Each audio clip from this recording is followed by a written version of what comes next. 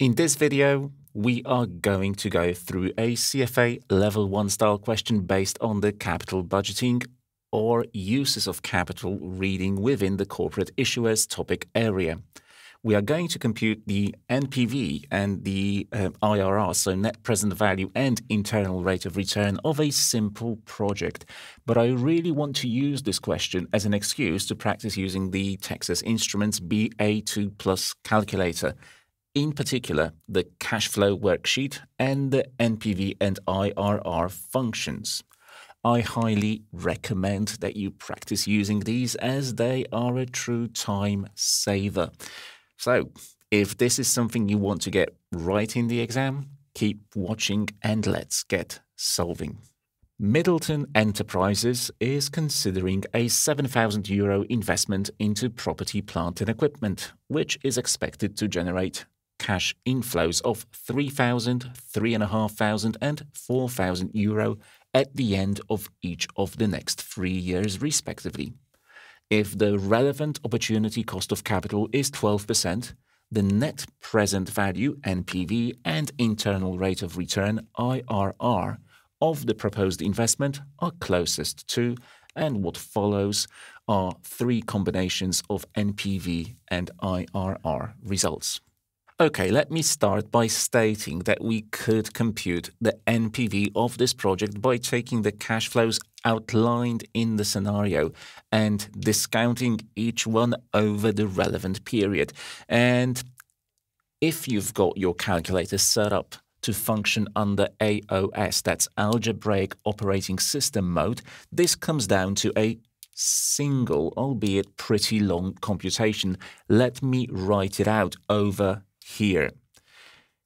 A negative 7,000 plus 3,000 divided by 1.12 plus 3,500 divided by 1.12 squared plus finally 4,000 divided by 1.12 to the power of 3.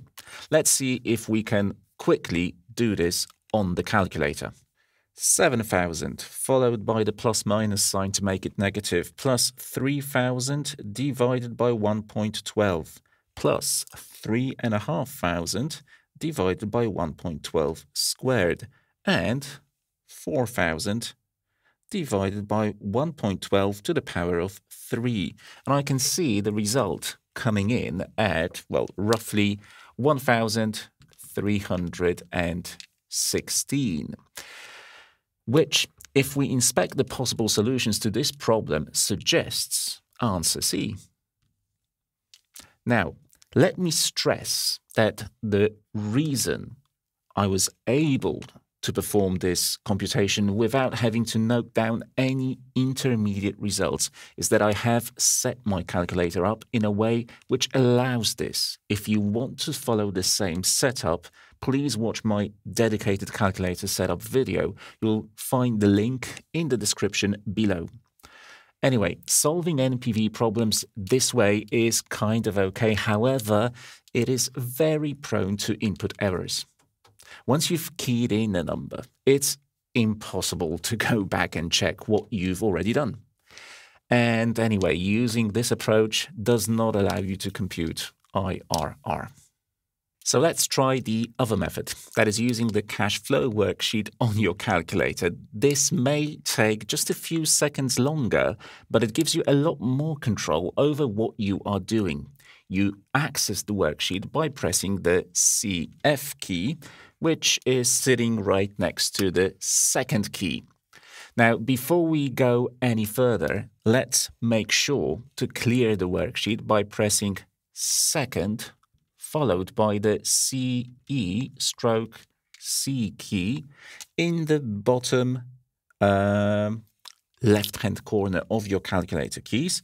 You can see that it has CLR work written on it, which stands for clear worksheet, and that's its secondary function. The calculator now is displaying CFO0 equal to 7,000. We obviously want to change this to a negative 7,000, as this is the initial cash outlay at the start of the project. So type in 7,000, followed by the plus minus key. Let me also do this. And obviously the plus minus is there to make the figure negative, and press, very critically, the enter key to confirm your input. Let me also write this down. And now you want to press the down arrow so as to move on to the next input. That's the cash flow at time 1. We want to make this a positive 3,000. So let's type 3,000. No need to do plus minus this time. Just follow it up with enter. And let me do this as well on my calculator. So 3,000, enter. Okay, we want to press the down arrow again, but if you do this just once, like I've done thus far, you will see F01. Now, this allows you to tell the calculator how many times in a row that first cash flow occurs. By default, it is set at 1, which is perfect for us because that 3,000 euro cash flow occurs just once. So press the down arrow again for the second time over here, and we now get to the place where we input the cash flow at time 2. We want to make this 3,500, so 3,500, obviously followed by enter again. 3,500, enter. Okay, down arrow twice now, and we get to the place where we enter the C03 cash flow, and that's going to be 4,000, which you'll once again need to confirm with the enter key. So 4,000 and enter. Now, the nice thing about the cash flow worksheet is that you can use the up and down arrows to scroll up and down through your inputs. So you can see my C02 input, my C01 input, or perhaps even my CF0 input over here. And you can obviously use this functionality to check that they are correct. If you want to change any of them, just go to the relevant place and overwrite the previous entry and hit enter. It's as simple as that. Now, the cash flow worksheet does not perform any computations as such. It's a place that is meant strictly for storing cash flow data. Let's now press the NPV key, which is right next door to CF. Now, if you do this, you should see that your calculator is immediately asking for I. That's the rate we're going to use for discounting. The rate is, naturally, over here, 12%. So type in 12 followed by, well, you guessed it, the enter key. And let me do this as well. 12, enter. And you should now move down using the down arrow, of course. And note that the term NPV is displayed.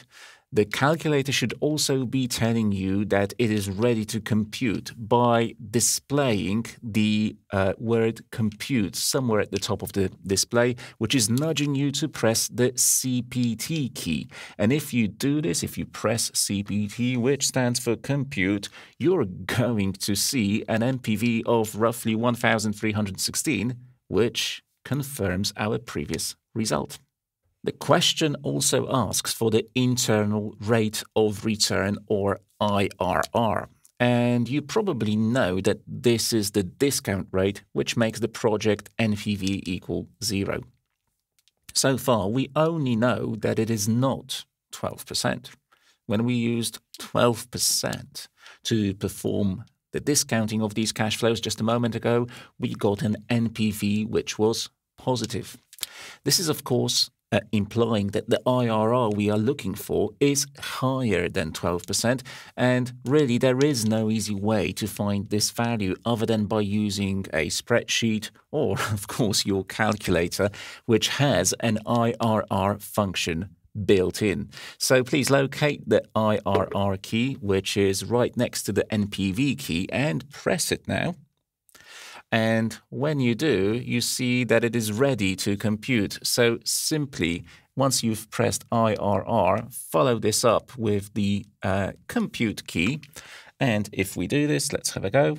We will see the display showing us a result of 22.12%. Implying that this is the IRR of the cash flows, these ones, which are also stored in the cash flow worksheet. If we now check the answers, we can see that the correct NPV and IRR combination is indeed given by C. Just one thing to bear in mind, as with the other worksheet in this calculator, the inputs which we have made for CF0, CL1 and so on will remain stored until you explicitly clear them. So please get into the habit of clearing the CF worksheet each time you begin to use it.